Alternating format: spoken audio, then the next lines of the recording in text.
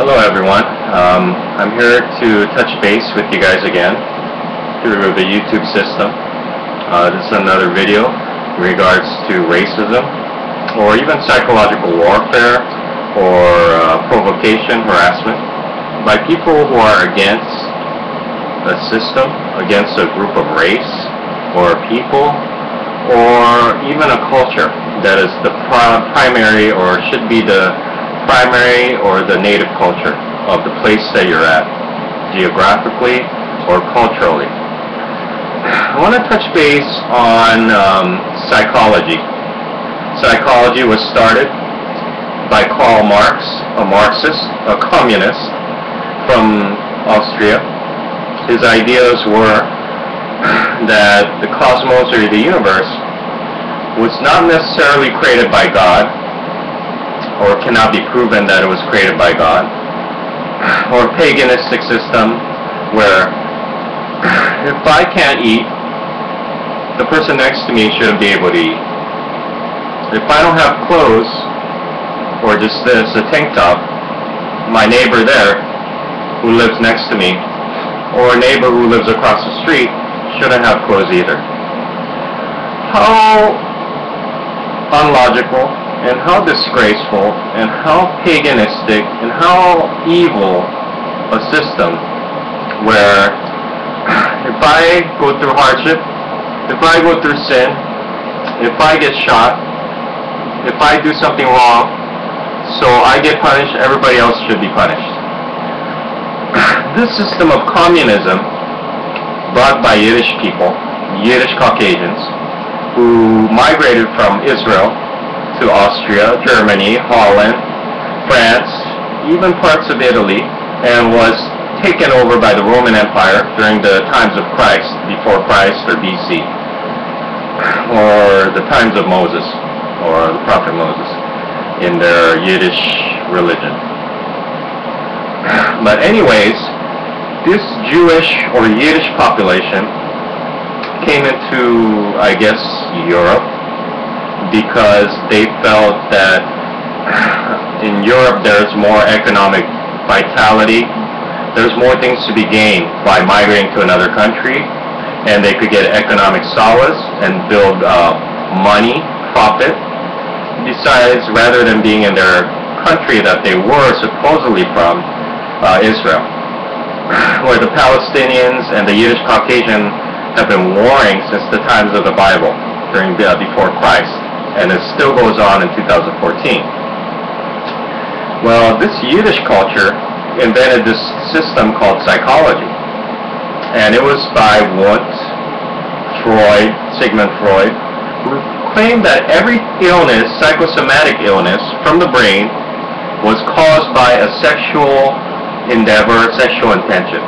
That the reason a person is ill or has psychosomatic illnesses, whether it's epileptic seizures, schizophrenia, delusional grandeur, pompous arrogance, ego.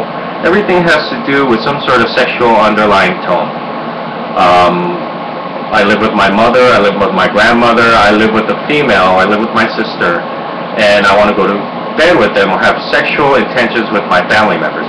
This is pure evil, and this is sadistic, and this is what psychology preached for a very long time. Sigmund Freud, Karl Marx, and because of this, the Germans, who were bombarded by these Yiddish people, decided, you know what, these people are no good. They're preaching lies through psychology. So what we're going to do is burn their books. So during the times of the Nazi Empire, World War I, World War II, Otto von Bismarck first, second, and then Adolf Hitler, who many claim it was an angel sent from God, using a swastika that is originated from India, East Asia, Central Asia, as a unification tool to unite all of Europe. And Europe is still that way, a very united, adult Europe federation. And they're very proud of that. But anyway, this Yiddish people, with these false or satanic ideas, felt they could get into people's heads through the television media, television media like Howard Stern, through the radio, through books preaching psychology.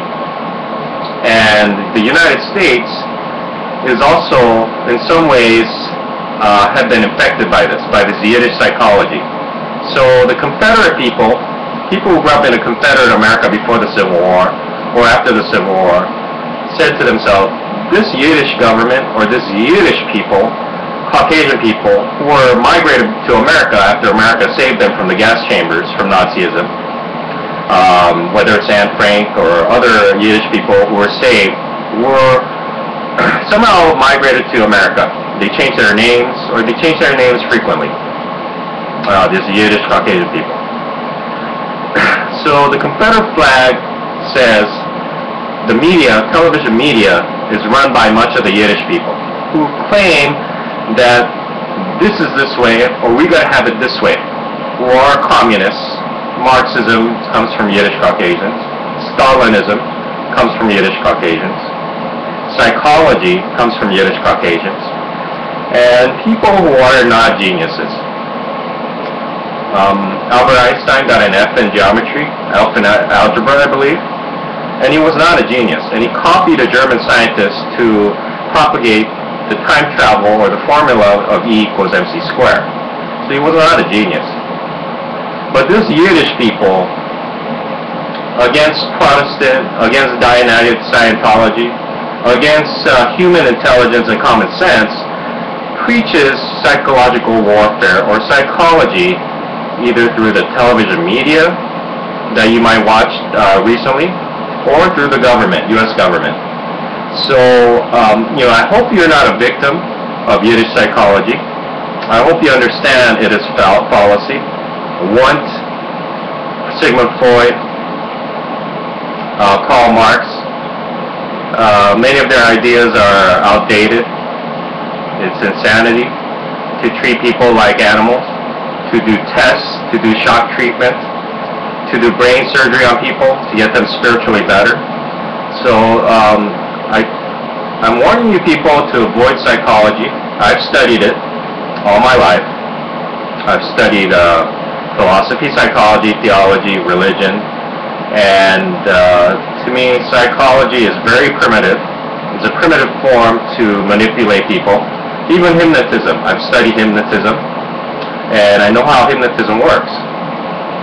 So I just want to warn people, do not be a victim of hypnotism. Do not be a victim of psychology through the television media or through radio or through any magazines or any advertisement.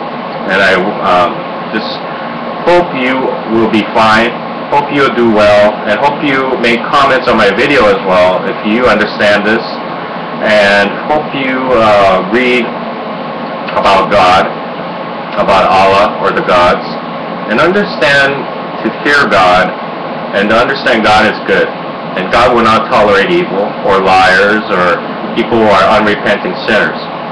So I will touch you base on my next video in regards to the videos I've already posted. In this video, like I said, I wanted to touch base on psychology and the foundations of psychology, which has no validity or really any truth to it. It just seems like it's kind of one-sided. And the people who claim to change psychology, these psychologists and psychiatrists, don't really help their patients. They're just somebody to listen to. They'll listen to you and charge you money. So that's not a friend. That's just somebody trying to make a profit. So anyways, I'll touch base with you on my next video. And mahalo. And hope you stay intelligent, wise, and virtuous, and honorable to yourself and to your family, and to your ohana, and to society, civilization. Goodbye.